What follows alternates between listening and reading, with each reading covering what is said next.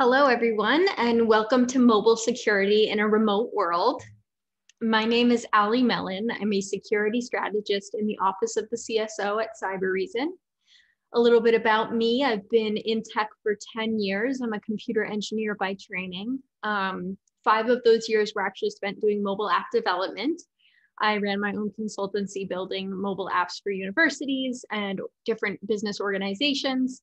So I'm very passionate about mobile, but actually over the past few years, I have been doing some IoT research that actually culminated in a talk at Black Hat USA.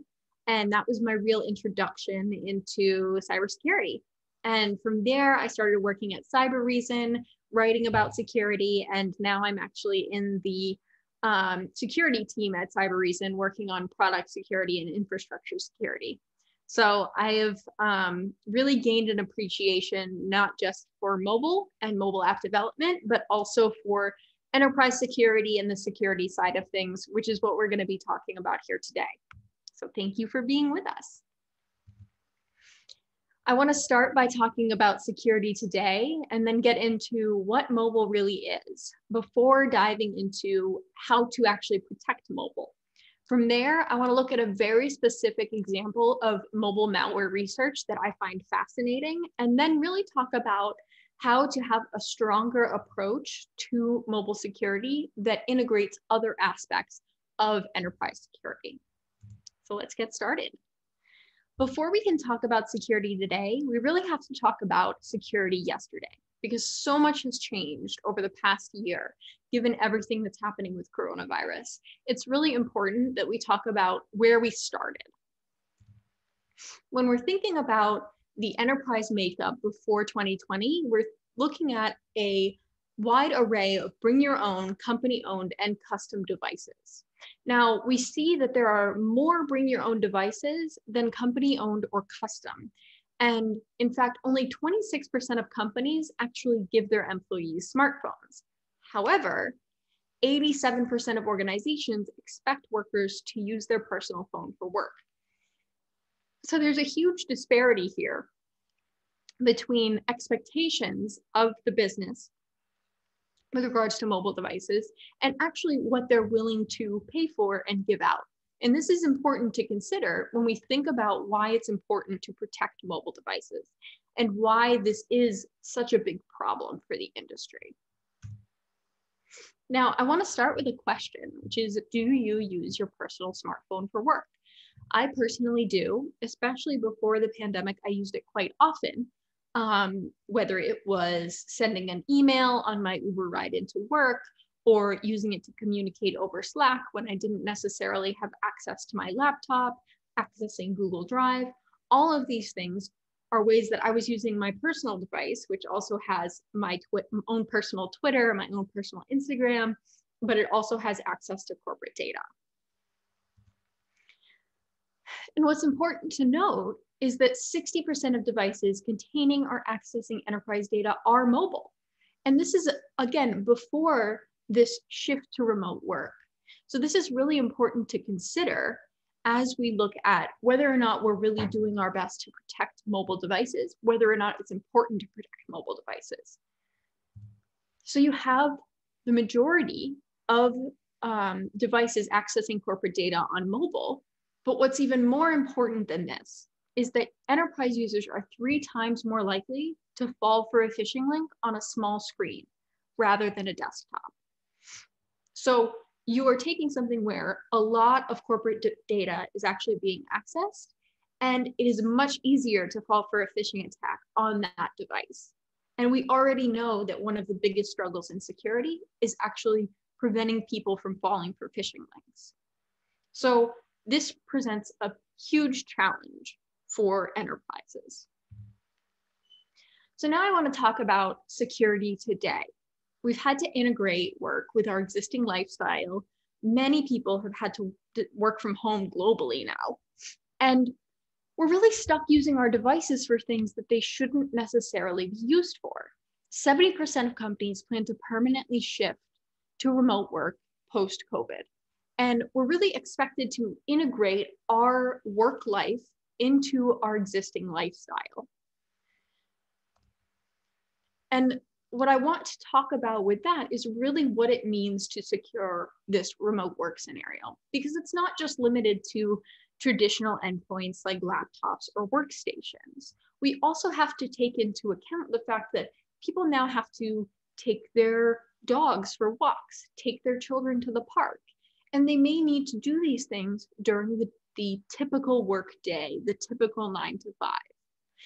In order to do that, I know a lot of people are more comfortable with having access to things like Zoom or Slack or Google Drive or email on their mobile device, so that when they go out for these walks, they can actually take that device with them in case of emergency. So it's really critical to consider how the shift to remote work has actually made us more interested in using our mobile devices, just so we can keep up to date, but not necessarily be tied to the laptop or workstation. This is also compounded by the fact that many people who are working from home now in large enterprises have kids, and some have young kids. And as we know, this has been a particularly challenging time for people who have children who are young and who are not used to being stuck inside all day with their parents and not having the ability to see their friends at school and to get their energy out in a particular way. And so a lot of parents have been forced to turn to their mobile devices as a source of comfort for their kids, whether it's through various games that they can use on the mobile device, or whether it's just through surfing YouTube. It's a great way to make sure that your kid has something to do and stays engaged and doesn't get bored, especially when you have to be on work calls all day. And so you have this device that most likely has access to corporate data that your children are now using, and they definitely don't know how to tell the difference between a phishing link and a legitimate link that's going to take them to their favorite game. So this is where we really need to consider how we can solve this problem and really more clearly define the lines between work and home, even though they're so blurred right now. So I want to talk about what mobile really is, because it's important to level set here. Even though it may seem obvious, we need to consider things like, is a laptop mobile? Because you can move around with it. You can go places with it. What about IoT devices, which can be very mobile? Things like drones, things like automated cars, things like hospital equipment that connects to your phone. All of these things need to be considered. But for the context of this conversation, I want to level set at mobile as a smartphone. But I want to put this thought in your minds that it really shouldn't matter what type of these devices we're talking about here. We need a unified approach to talk about all of them. So even though we're going to be pretty strictly talking about what we consider smartphones and what we consider mobile devices being smartphones, it's important to note that this needs to be extensible, because if it isn't, we're going to be trying to overcome a pretty insurmountable and unscalable issue. So let's look at the risk on these devices. First, of course, with mobile devices, there's always the on-device risks. These are things like accessing people's email or getting any data that's available on the device. The second, and I'd argue much more interesting opportunity, is the actual way that you can use the mobile device as an entry point into the enterprise. Let's dig a little deeper. With device data and what's available immediately on the device, the risk comes from things like, of course, device storage. Anything that's stored locally on the device is fair game. Of course, as well, we see things like bypassing authentication factors, things like two-factor authentication, which we will see later in this presentation with the piece of mobile malware we're going to look into. And the impact can be very challenging. Another opportunity for an attacker is through business application functions. This is more specifically things like G Suite, things like Zoom, things like DocuSign, these applications that an attacker who has access to the device may be able to get access to that could have very sensitive corporate data. And the last is the surveillance aspect of a mobile device. We saw this in particular with Operation Soft Cell last year from a bit of a different angle. In Operation Soft Cell, attackers used call detail records to track high-value targets. Mobile really presents a new way of doing this kind of tracking because you have a surveillance device literally on you at all times. You have a microphone, a camera, a GPS, and an accelerometer on you at all times. And we need to be considerate of the fact that that is a spy's dream, is having access to a device like this on you all the time. So a question for the audience is, do you actually have any of these on your phone right now? These are some popular applications that need to be considered. Things like Salesforce, which of course has a lot of customer data. DocuSign, which can have very important legal work on it.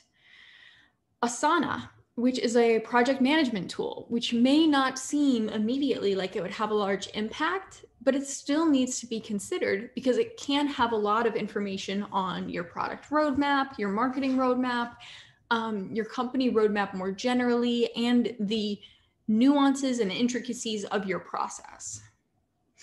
Also, Zoom is a very important one. A lot of very important conversations happen over Zoom for a lot of enterprises, and having access to something like this can be very impactful. And of course, G Suite, which we've mentioned a few times, but access to things like Google Drive, Google Docs can give attackers a lot of really valuable information about an organization, as this type of collaboration software is used quite frequently to collaborate on different corporate data. The second interesting avenue of attack that I want to talk about is that enterprise entry point. Say we are out of the pandemic, you're able to go to a coffee shop and go into work. You go to a coffee shop and you connect to a Wi-Fi network that you think is legitimate. It's called Starbucks Wi-Fi 2, for example. Needless to say, it's actually an attacker, and they're able to use that to get access to your device. Then you go into work, your device is currently infected by malware. You go into work and you connect to the corporate network. And now the attacker has a path to all of these other devices on the network, whether they're protected or not, whether they're mobile devices or laptops or workstations. And they are actually able to move laterally to these devices. And the very challenging part of this is that they're not only able to move to these devices, but unless you have a mobile security solution in place, you can't even tell that this is where the attack started. If you have something like an endpoint protection platform, of course, you can tell when it gets to these traditional endpoints, but you can't actually see where the attack started because you don't have any visibility onto that mobile device. And the data backs this up. 80% of malicious apps have access to internal networks and are scanning nearby ports. So this is even more critical because these pieces of mobile malware, they're looking to expand. They're not looking to just stay on the device itself. They want to get as much information as they can off of the mobile device, and then they want to move to other options. And that has the potential to open this attack up even more.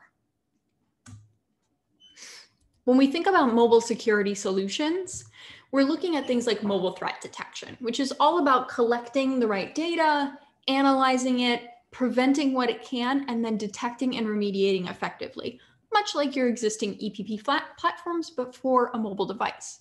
It does this all in real time.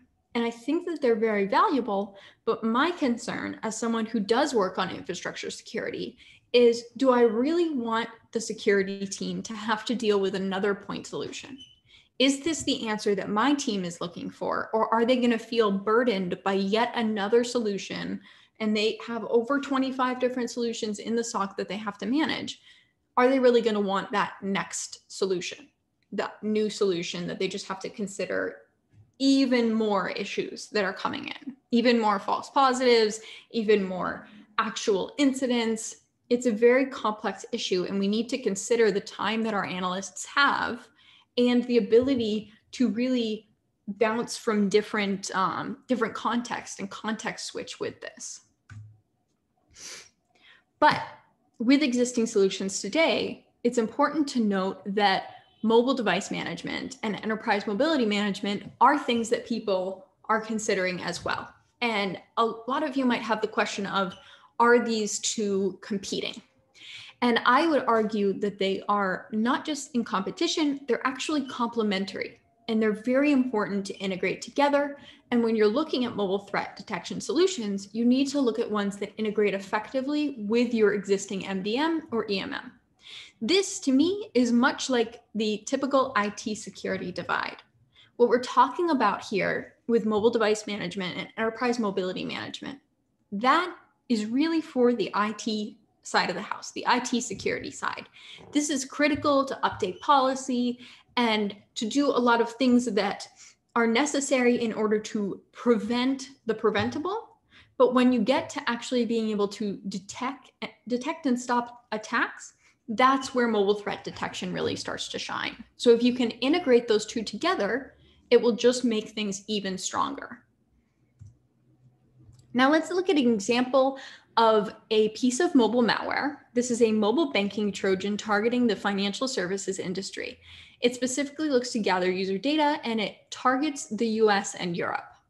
Now, what's really fascinating about this is actually an attack that was discovered by our Cybereason Nocturnus team. That's our research team within Cybereason. And this application was actually targeting over 200 different financial services applications on Android devices. What's most interesting about this is not only was it targeting 200 different applications, which is a massive number, but it was targeting really high profile ones. Things like Capital One UK, PayPal Business, Revolut, Santander UK, TransferWise, which I personally have on my phone, Coinbase, ING Direct, and even Unicredit. So you can see it's targeting a lot of applications, and not just consumer applications, but also business applications like PayPal Business, applications that are specifically meant to both contain business financial information and also can potentially contain information about their customers. So what did this look like? This attack comes in several parts. We were lucky. Our team actually saw this attack so early on in the process that they were able to see the attacker iteratively improving the application in order to make the application appear as legitimate as possible. Ultimately, we know that they wanted to get this on the Google Play Store. The challenge was making it look legitimate enough to get there. We saw this attack so early that we did not actually see it on the Google Play Store, but we do know that that was what they were looking to do with it. So once they were able to get a user to download the application, since it does look legitimate, they immediately look to get control. And they do this by simply requesting user access to the accessibility features. Once they have access to the accessibility features, they really have a lot more access than I think a lot of people expect. They start running in the background and they collect some reconnaissance information like device info and the names of Android packages. This is how they know what applications are on the device, and then they can run that list against the applications that they're targeting. Now, from there, they actually start to collect information, very important information like device PIN, financial information, personal data, keystrokes, and passwords. So for those of you in the audience, if any of you have ever copy pasted a password from the Notes app, this piece of malware would now have that password and username. So this is really important because it does give the attacker access to the username and password data of the applications that are on your device. That's particularly critical as it's looking at financial services applications, which of course can store a lot of really critical information and can give attackers access to financial data. It exfiltrates all of that data to its C2 server. And then this is where things get really interesting, because you may be thinking, well, that's fine because with all of my financial services applications, I have two-factor authentication enabled. So I'll be able to stop the attacker even if they try to log in. However, keep in mind that this attacker actually has access to your mobile device. So when the attacker tries to log into these accounts, two-factor authentication does its job.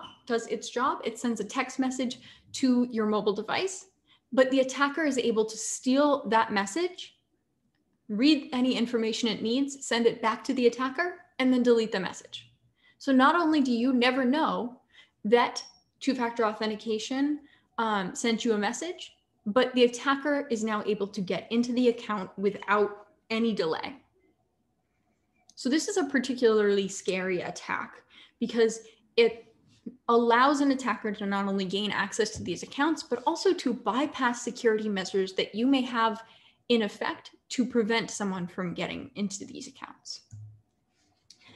And what I think is important to mention here is that this is a mapping of the MITRE ATT&CK for mobile techniques. If you don't know what MITRE ATT&CK is, it's a knowledge base of adversary techniques, tactics, and procedures and basically it's not only a framework, but a common language by which we can communicate about threats. We put one of these out with every single piece of research that we do.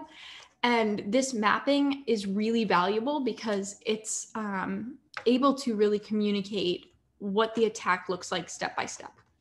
So this is an example of MITRE ATT&CK for mobile and what the attack looks like following each of these different tactics and techniques. And I also want to highlight this example, which leverages fears of coronavirus in order to get people to download something supposedly from the Google Play Store. Even though this is not a World Health Organization app, this is not going to take you to the Google Play Store. And it's, of course, a piece of malware.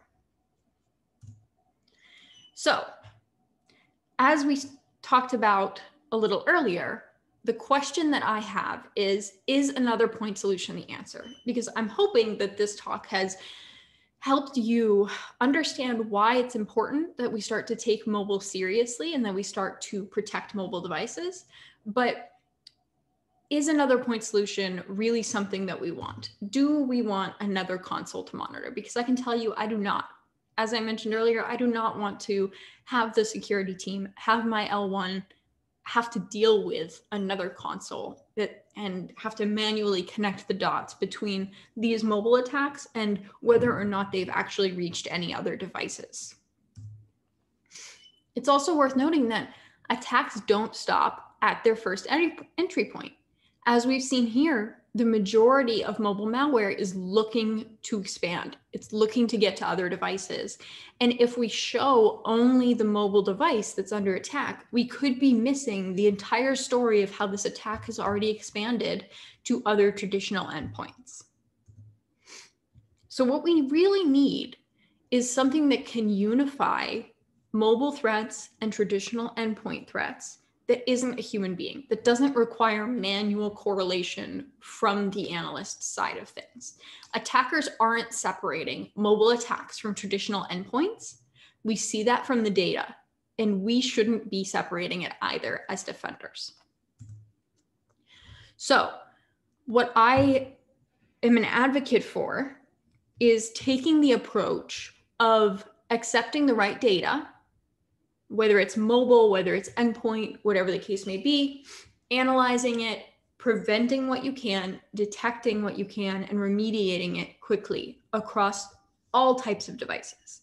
And I think that this is what we need to strive for, both as an industry and within our teams itself, is not making this more complicated for our team, but giving them an approach that incorporates all of these new types of devices, because we really need to be thinking about what the future looks like and what this is going to look like in 5 years or 10 years. Mobile can serve as a blueprint for how we as a security team accept new types of devices, whether it's an IoT device, whether it's Elon Musk's chip in the brain. We need to consider these so that we can actually provide a more comprehensive and complete solution. I think that's what's really going to be important.